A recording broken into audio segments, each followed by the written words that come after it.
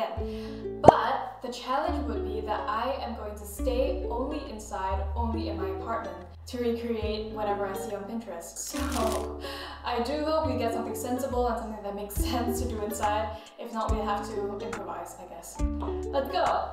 Okay, so I have Pinterest on my computer right now. I am just going to scroll like always and stop on the first thing that I see, and whatever I stop at, I have to recreate as a short video or a short film. So let's go!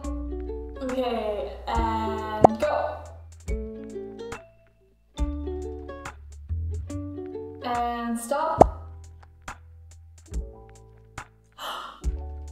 Oh my god. Okay, this is perfect. This is perfect for an inside shoot. This is also, I've been seeing this so often on my Pinterest page and I've always wanted to recreate it, but I don't know why I have never recreated it.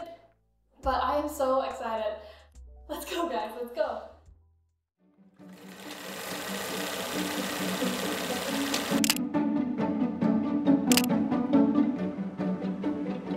Storyboarding is a very important step for me, as I use this to get a feel and perspective on what I exactly want to shoot and how I want to shoot it.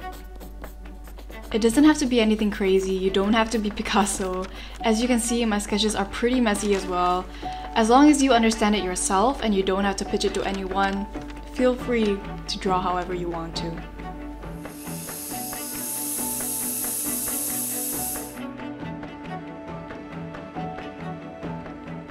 In order to create the vibe we are going for, we will have to accommodate our style and wardrobe as such.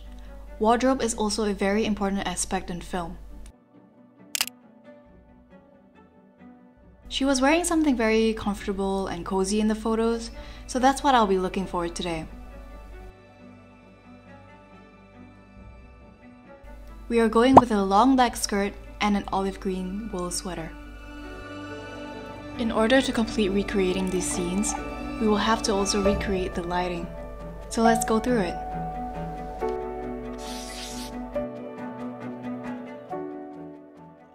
So for the first shot, I want to film something that could be added to our story. A pro tip, take any styrofoam from your packages to make a great reflector to reflect your light softly. That's what I'm doing here. I used this cat as a stand-in so that I could estimate my lighting, and now we're taking him away because we're done setting up.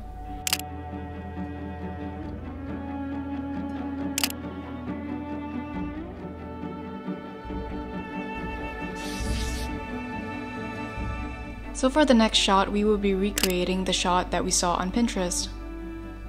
And before that, we gotta clean up a little bit and set up our lighting. So in the picture you see that the lighting is very soft and it kind of seems like the weather outside is pretty gloomy. So today I'll be using my Zhiyun F100 light to create this soft ambient light. The weather was a bit gloomy on that day, so I had to make it still a little bit brighter, but I wanted soft lighting, so I used this diffuser that came with the light to diffuse my light.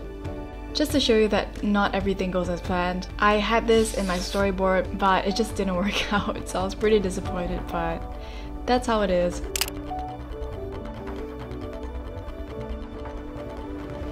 So for the last shot, we will be recreating this shot from Pinterest. And as you can see, the background is a little bit yellowish, so we are going to put in a little bit of a yellow tint into our light for our background light.